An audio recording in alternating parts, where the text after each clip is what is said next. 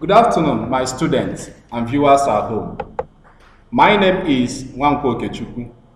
I believe you are applying safe on this pandemic. Today, we shall be discussing on the topic cash book. But before we proceed, let's look at the objective of this lesson. At the end of this lesson, a student should be able to know the meaning of cash book, rules of recording in cash book, types of cash book, preparation of cash book. What is cash book?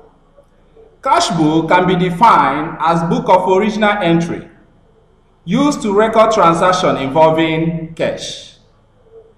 It can also be defined as a book used in recording receipt and payment of money made in organization.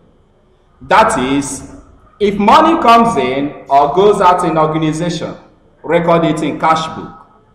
My friend can say that it is equally used to monitor the movement of money made in organization. Cash book is divided into two equal sides, the left-hand side and debit and credit hand side. The left-hand side and credit hand side. The left-hand side is used to record money comes in, while the credit hand side is used to record money going out in organization. That is, if money comes in organization, my dear, record it at the debit side. If money goes out in organization, record it at the credit side. Rules for keeping cash book. There are two rules for keeping cash book. Number one, debit all cash received, in brackets, all money that flows into the business. Number two, credit all cash payments, in brackets, all money that goes out in the business. Types of cash book. There are three types of cash book, namely, one column cash book, equally known as single column cash book. Two column cash book, also known as double column cash book. Three column cash book or triple column cash book. They don't have definition, rather they have what? Explanation. In one column cash book, it is used to record only cash transaction made in organization. That is where you'll be hearing pay Chinyere by cash, bought motor van by cash, receive cash from Mbemene. My dear, from your own Obiadima, open cash book. Two column cash book. It is used to record cash and bank. In two column cash book, it is made up of check.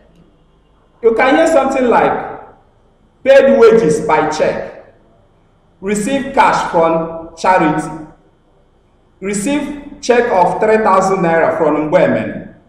Whenever check is involved in any transaction, open two column cash book if there is no discount.